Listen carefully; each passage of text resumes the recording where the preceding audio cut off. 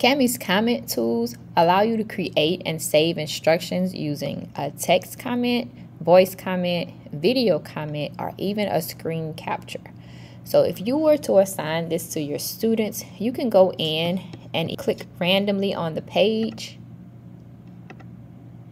and type in directions for your students. So do your best.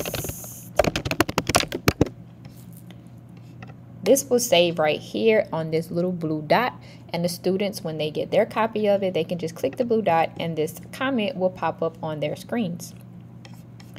You can also do voice comments. So if you click voice comments, same thing, if you just click randomly on the screen, wherever you want it to be, or you can actually highlight a certain area of text.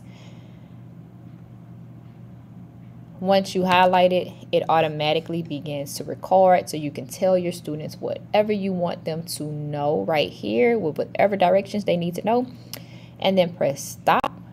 Everything that you just said will be here for the students to hear when they see this highlighted section of their document. You can also do a video comment. So same thing, either click on the page so it'll bring up a dot, or highlight something. So you can highlight a particular word. Once I let go of my mouse, it's going to begin recording with my camera. So you're able to come in now, give your directions to your students with using a video. So if you had something that you wanted to show them, you can show it to them right here. Or if you just wanted your students to see your face as they were doing their work, you can do a video comment and leave it anywhere on the page. Then once you're done, click done. And your video comment will be here. They can click play. They can listen to it over and over and over again. So you can give those directions to your students, put this in a small group, and they won't have to bother you at all because you have given them the directions right there in Kami.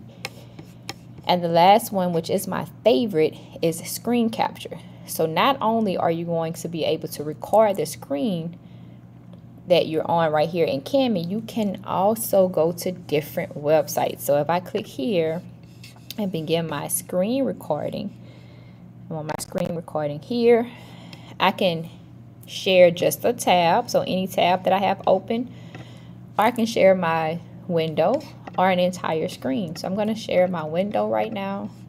So I'll choose window, choose the window that I want, click share, and automatically it is recording this screen. So I can tell them, read through this passage, make sure that you use your text box to put in your answer choices right here.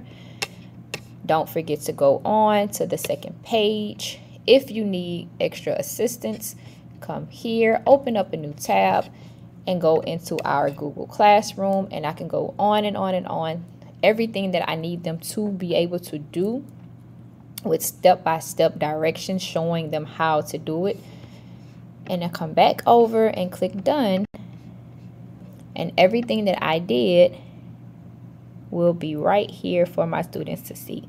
So if they needed to make it bigger, they can click on this little box and it's going to make it full size, and they can go through and look at the directions over and over and over again. They can click rewind, see exactly where to go, and then when they're done, they can click right here, come back to their screens and begin working.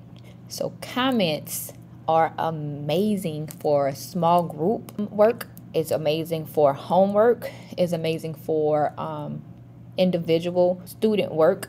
Anytime that you need your students to focus and you don't want them coming to you to ask you all the questions, preload your documents with all of your comments, all of your directions, your voice, video, screen captures, and assign it to the students, and they will have everything that they need right in front of them without having to come to you to ask questions.